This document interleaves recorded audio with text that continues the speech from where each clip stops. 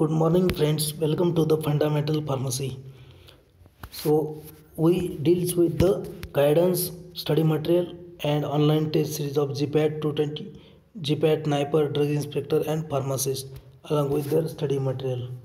So today we will take one chapter, that is size reduction, that is important for GPAT, Niper, Drug Inspector and Pharmacist. Okay, so what is the size reduction? Size reduction is nothing but the deformation of original particle size.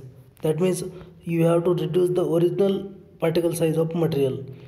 Okay, material can be soft, material can be hard.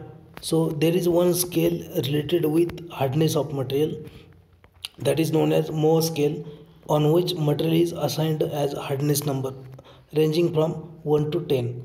So if you consider graphite, it will have hardness number 1. If the material is soft, it will have hardness number less than 3. If the material is hard, then it will have hardness number more than 7. And if diamond is given hardness number 10 on Mohs scale, because diamond is a hard material. Okay, then what are the advantages or application of size reduction? Size reduction is done for content uniformity, uniform flow of all particles, for effectiveness of extraction of crude drug, effective drying, improved physical stability, then dissolution rate, and to improve the certain drugs bioavailability.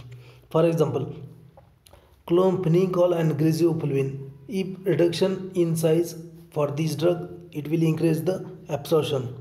Okay, then what are the factors affecting on size reduction? So there are some material related factors like hardness, toughness of material, abrasiveness, then moisture content, softening temperature, ratio of feed size to the particle size. So what are the principles of size reduction? So there are four basic principles of size reduction, that is cutting, then comminution, then impact and attrition. Cutting is nothing but cutting of material using sharp blades. Then comminution is reduction of size of material by pressing between two rollers. Then impact is hammering on the material to break the lumps or crumbs of product. Then attrition is nothing but the rubbing action between two hard surfaces, that is surface phenomenon. Okay, there are some special point important for GPAT and Niper, like you have to just remember this point. Micropolarizer is used for sugar, chemical, pharmaceutical and cosmetic. Then hammer, crusher or vertical impact polarizer works on the principle of impact. Then colloidal mill can be used for sterile product, because colloidal mill can be isolated and it can be covered, so it is used for colloidal mill. So it is used for sterile product or parenteral product. Then fluid energy mill is also known as jet mill or micronizer or ultra fine grinder. Okay, so colloidal mill is used for preparation of colloidal dispersion, colloidal suspension and emulsion, ointment, etc. So first important table is here, different type of mills and mills for size reduction.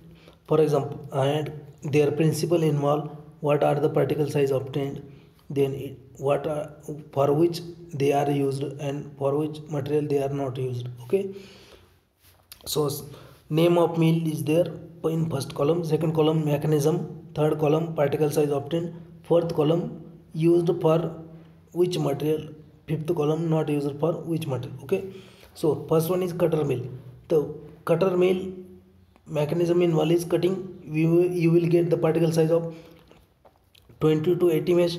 It is used for fibrous and crude drug, not used for friable drug.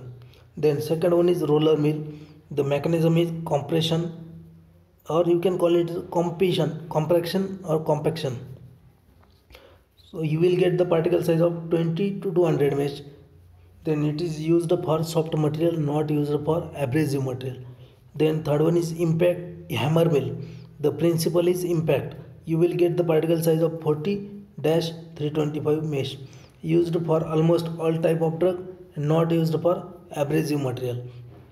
Then fourth one is ball mill. It is based on the principle of attrition and impact both. You will get the particle size of 20-200 mesh. It is used for brittle drug, not used for soft material. So you have to remember the mechanism involved in ball mill, fluid energy mill. Okay. Next one is fluid energy mill. Attrition and impact both are the principle. You will get the particle size 1-30 micron.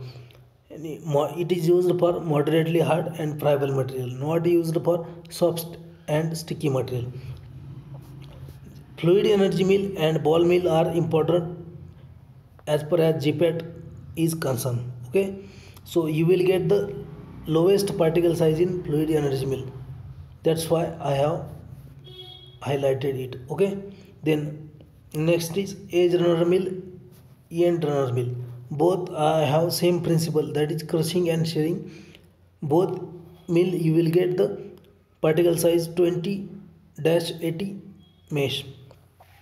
Both mills are used for all type of drug, cannot be used for soft and sticky material. Okay, then last one is colloidal mill. The principle involved in this mill is shearing. Then you will get the particle size of 3-75 micron, used for almost all type of drug, not used for dry milling. Okay, these are the summary of different mills and their approximate particle size obtained. Remember, lowest particle size is obtained in colloidal mill. So another important point is different types of mill and their variant. So first one is cutter mill. It will have two variant, that is single runner disc mill, and second one is double runner disc mill. Then roller mill. Roller mill have two types of variant, that is multiple smooth roller or corrugated and swathed roller. Then hammer mill. Hammer mill have two type of variant, that is first is Fitzpatrick comminuting mill, or it is also known as Fitz mill. Then second is Stokes tornado mill. Then fourth one is ball mill. Okay, Handridge mill, continuous ball mill, and vibrating ball mill. These are the variant of ball mill. Handridge mill was asked in GPAT 2019. That is, Handridge mill is a variant of which type of mill, and for option was given cutter mill, roller mill, hammer mill, ball mill. So the correct option was ball mill. So next one is fluid energy mill, and its variant is centrifugal impact pulverizer. Okay, so next point is what are the theories related with size reduction. First one is Griffith theory, that is the amount of force required or amount of force applied depends on the length of material and focus stress of atomic bond and to crack the apex of original material. Just do not go into the detail, just remember name of theories, that is Griffith theory, then Rettigner theory and Kick's theory. Okay, so these are the some points important from size reduction for Gpat Niper, drug inspector and pharmacist. To get the upcoming videos and of the upcoming chapters, like my channel and subscribe. Okay, so we will go into the next chapter, not now, but we will discuss later.